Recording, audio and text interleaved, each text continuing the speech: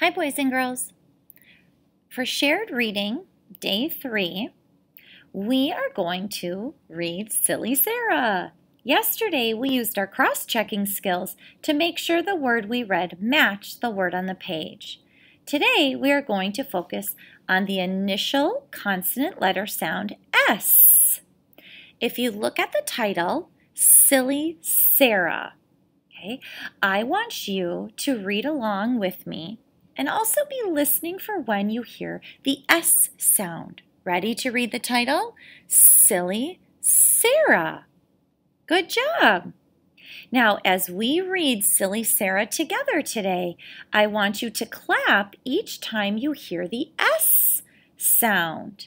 Now be careful. We'll be looking for just the S sound, not a blend or a digraph. Here we go. Silly Sarah.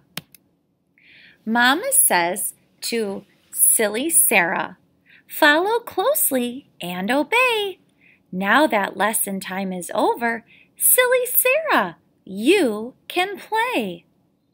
Did you clap for the word says, silly, Sarah? Good job. Peggy's roll in muddy puddles. Silly Sarah sings, me too. Silly Sarah swims and splashes, doing what her new friends do. Lots of S words at the beginning. Silly Sarah sees 6 ponies. Silly Sarah joins the race.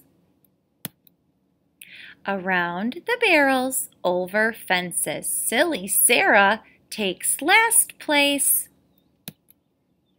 Mole is digging holes and tunnels. Mole sits up and looks about. Just one S word on this page. Is that Silly Sarah squeezing in a hole and through and out? Then she runs into the meadow. Dog is herding sheep. What fun! There is barking, running, quacking. Silly Sarah, are you done? Now the sun is slowly setting. Mama Duck knows what's best. Mama kisses Silly Sarah and tucks her gently into rest. Boys and girls, I want you to think about, how do the readers know that Mama cares about Sarah?